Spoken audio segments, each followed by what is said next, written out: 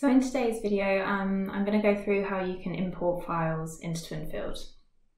So to begin with, I've logged into my Twinfield account, and the place that we're going to spend the most time in is your file manager. So this can be found at the top right hand corner, and it's the little file icon that you can see here. So if I click into that, any files that you're importing into Twinfield need to go into here, and any files that you're also extracting from Twinfield will also get deposited into this area where you can download it from. So what sort of files are you going to need in order to do your imports? So all the templates that you will require to import information into Twinfield can be found within the knowledge base. So that's underneath this little question mark icon here. So I'm just going to click onto that, and this will bring up the Twinfield knowledge base. So within here, you can see that there's an option for Twinfield import files. So I'm going to click onto that.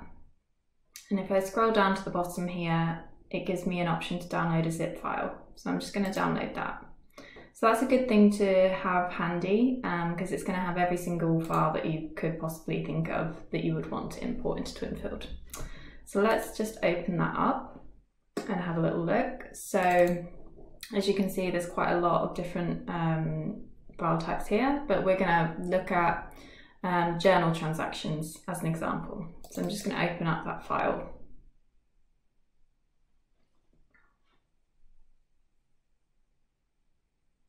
Okay, so top row is going to be your header row, so you'll leave that as it is, and Twinfield have populated an example journal import in here which you will override with your information. So code is going to be the transaction type code, so J and L is always going to be your journal. You'll then specify your currency, your date, the accounting period. The number will specify what transaction this is. So looking at this, we can see there's two separate transactions here, as Twinfield will read this file and realize that these two are the same and these two are the same. So there's two separate transactions. You'll then fill out your general ledger account, any second dimension. So that could be a customer code, a creditor code, or a cost center, for example. H will be another dimension. So if you use the project functionality, you would pop your project within here. You then have your amount, which is always going to be an absolute value, so no positives or negatives.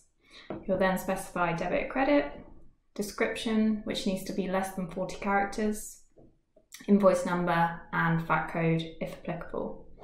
So I'm just going to fill out some information in here. So let's pop in a date and then we will upload it. So I'm going to do all my transactions on the 25th of September. I'm going to put that to period 2 within my accounting system.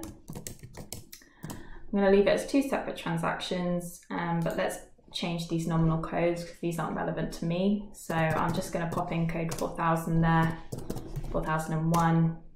Let's pop in my creditor's control account, and my creditor, I'll leave that as it is, creditor 2000, and my office cleaning, which I want to go to 7801. So you'll notice that the row that has a VAT code specified, you're going to put the net VAT amount, the net amount here, because Twinfield will automatically work out what your VAT amount is and will post that against your VAT liability code, or wherever it is specified to post it in your VAT settings. Okay, so I'm happy with my journal, so I'm just going to save that in my demo company file, journal transactions. Okay, so I'm ready to import this now. So I'm going to go back into my Twinfield and into my file manager. So now I can click browse, and this will open up my desktop, and I can see that my file that I just saved down is here. So I'm just going to open that up. So that will then put it into this section below, just so that you can check that the file that you've selected is correct. If it is, you'll upload it. Now that's not uploading it into your accounts. All it's doing is uploading it into your file manager.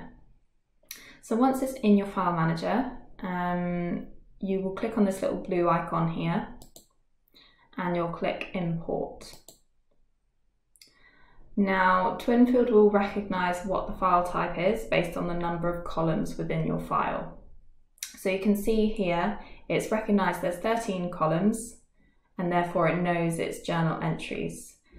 Now there might be more than one import file that has 13 columns, so it might not have recognised the correct one. If it hasn't, you can click on the drop down here and you can select which option that you were actually trying to import. If I just untick this option here, it will then give me options for all the different file types that I could possibly import. But I'm just going to leave that on now because it's selected the correct one for me. So I'm happy with that, so I'm just going to click process. So that's now importing. This little button up here is your refresh button. So that's going to tell you when it's done. I'll also get a notification up here to tell me when my journal has finished importing. So I'm just going to click refresh now. And what I can see is that I've got a little green icon on the right hand side here, which essentially means that everything in that file has uploaded correctly.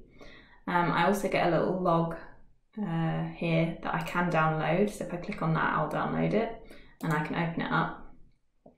Now, if my file hadn't imported, I would get a little red symbol here and I would also get a log. And within that log, it would tell me what the issue was. So instead of saying saved, it would say not saved and it would specify the reason why. So then you can go away, open up your file again, correct the errors, and then try and re-import. An important thing to note is it will import all the lines that it can, and it will just not import the lines that it can't.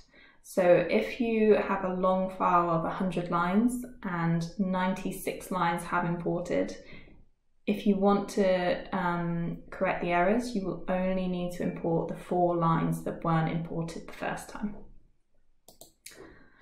Now, once that's been imported and I'm happy with it, what I'm going to do is I'm just going to delete those files out of my file manager to keep it neat and tidy because I no longer need them in there. So I'm just going to delete those out. And that is my journal imported. So just to check that it has imported okay, I'm just going to go into my financial professionals transactions and into my provisional transactions. So if you're importing journals, they're always going to get imported as provisional. I can see that 2 transactions are in there. And if we open it up, there we are. So they've got my 2 journals that I just imported. I can open up those journals as well if I wanted to amend any information on there. If I come out of that, it's also got a timestamp on there of when we uploaded those transactions.